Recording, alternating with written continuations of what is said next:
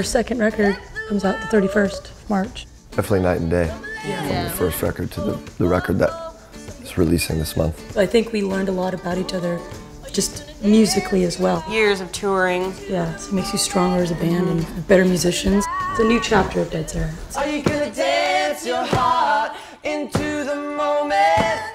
Are you gonna lie to yourself and attempt to reason? Are you gonna hold yourself so highly regarded?